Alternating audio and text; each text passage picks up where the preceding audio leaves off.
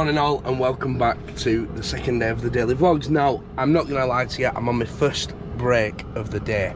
I've already done 4.5 hours. I woke up a bit late this morning and I was tired and groggy, so I thought, you know what, do the vlog a bit later on once you've had a coffee. So here we are. So I thought, due to my Netflix not working, I would give you a bit of a tour of some of the things I carry with me in Europe. Just thought you might be interested. So first things first, we've got the memory wall. This is the important one. Now I know this sounds stupid, yeah, but I like to look up from where I am. Netflix has come on, and look at basically my family, my beautiful partner, my children. The truck's on there for some of the nice places we've been, but basically what I do is I write a bit of a memorial, where we were, what date, home, Mont Blanc, top of the Blanc with Emily, things like that. Okay, gas canisters. As you know, I carry a gas camping stove with me. I always take the gas out because sometimes if it's held against, as you can hear, the gas does leak. You leave that on all day out, it's caught on something all day, one little bit of a light, bang, it booms. Up here at the top bunk, it's quite simple. Now I am running out of clothes, so I do apologise. I have a box, work clothes, they're all my work clothes.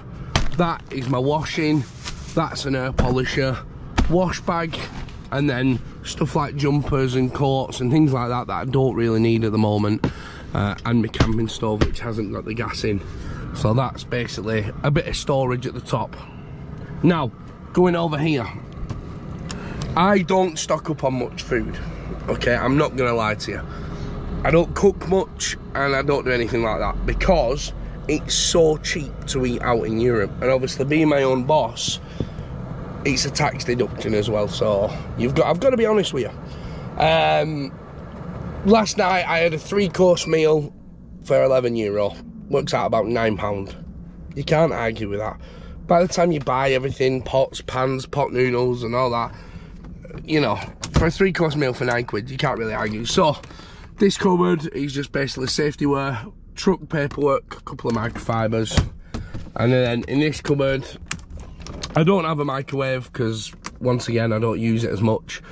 Just some emergency food, pasta and sauces, always handy. You never know where you're going to get stuck.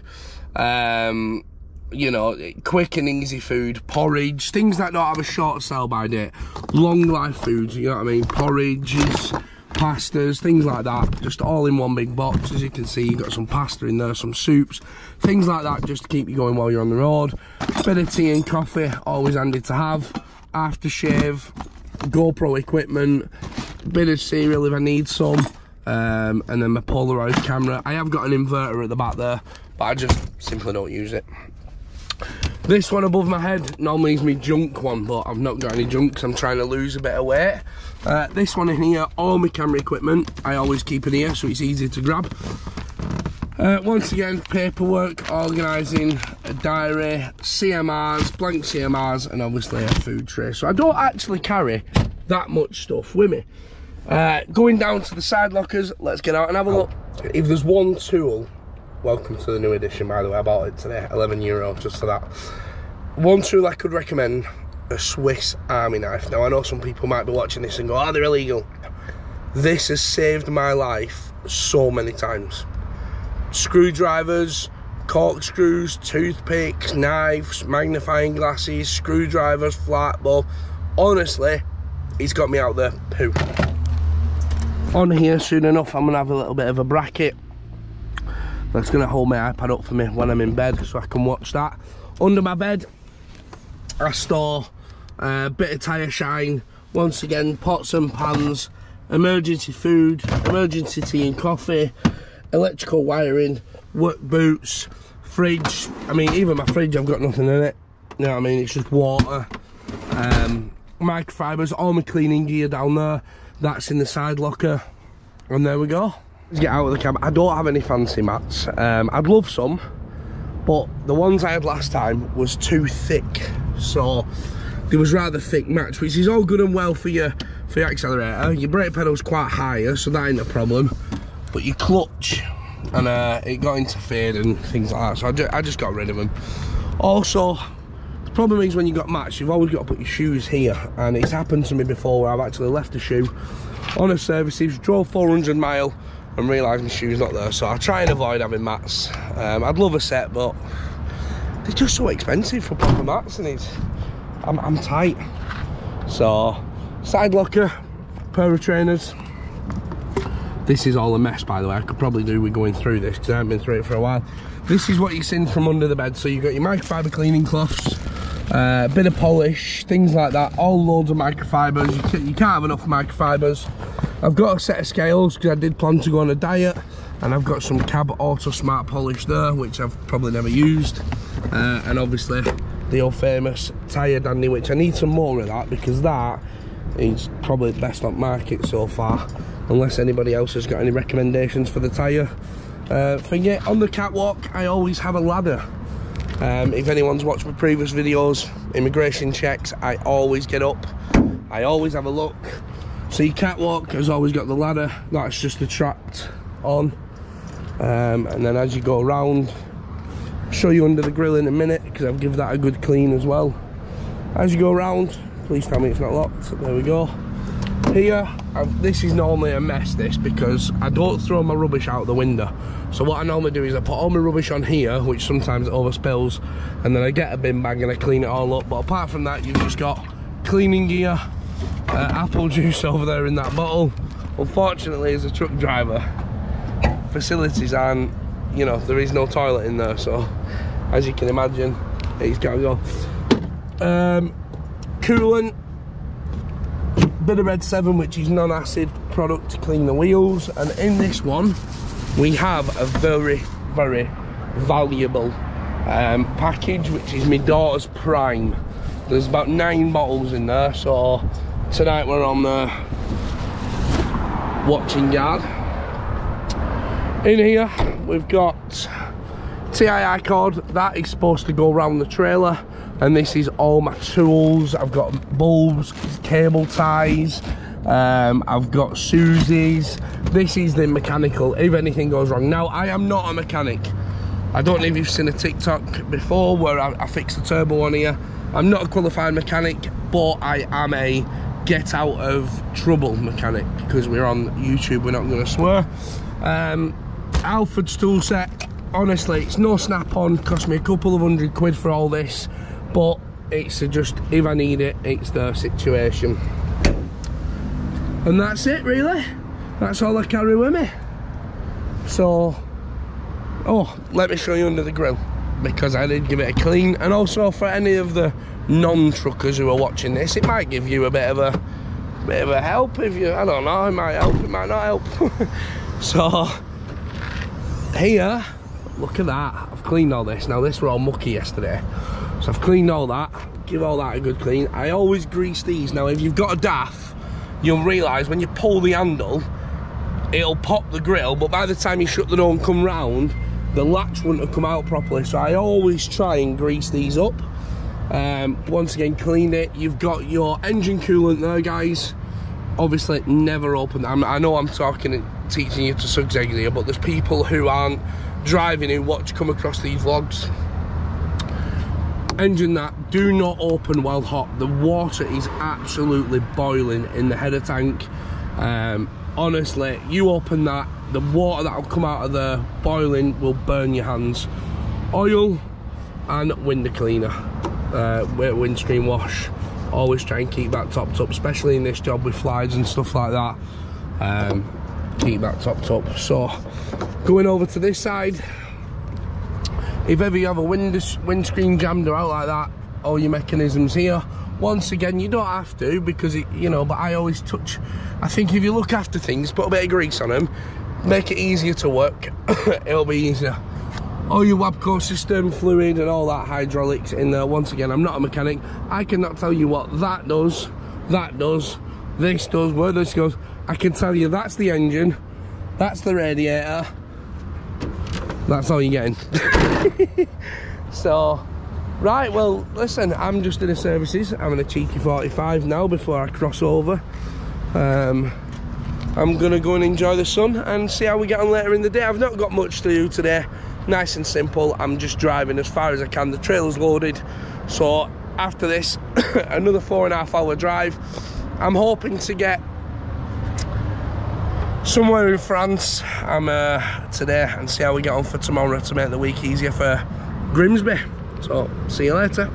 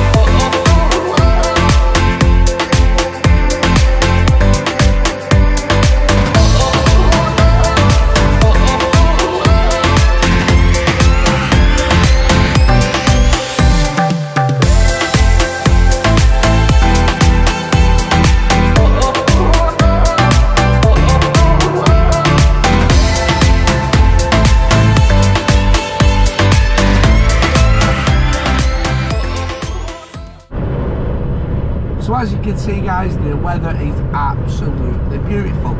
Now I've decided to change the plan a little bit. Looking at what hours I've got left, I can get to northern France rather quickly, to be honest with you. So I've decided, oh look at that. Now that is not something you see very often. I don't know if you can see or not. I don't know how well it'll look on the GoPro, but there it's two what looks like to be fire planes, you know, the forest fire planes, over my right hand side. Now that is absolutely amazing. It is. I've decided to go to the Millau bridge. Yes, that is two fire planes. Now I've never actually seen them flying over a forest. They must be doing some kind of practice. I'm just looking at them now. You know, they're flying very, very low, but they're not distinguishing any water. So, yeah, as I was saying, that we've changed the plan a little bit due to me driving hours and what I've got left. I was gonna park in Lyon and let Jamie come down to me, but to be honest with you, because I had 4 days off last weekend in Spain, I don't need to have a 45-hour break this weekend. I can reduce it down to a 24. So what I'm gonna do is I'm gonna head to northern France. I do know a place where there's great facilities. I'll be able to wash my truck, wash myself, wash my clothes. So that is where I'm heading now.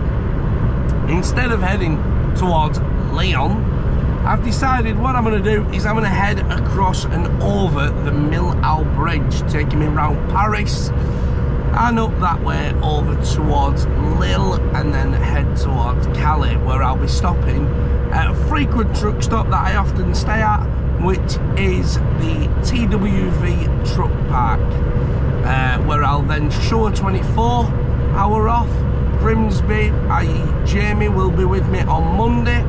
We'll swap trailers for me to head down to France and Italy for Tuesday, Wednesday, Thursday, getting me home for Friday. Obviously I'll have a clean card as well, so that'll be fantastic. I can run into Saturday if I need to. Now, the way we're going, the Millau Bridge is an absolute beautiful bridge. Now, I can't tell you much about bridges, but stick around with me. I've got another 54 kilometres before I get there, so stay tuned.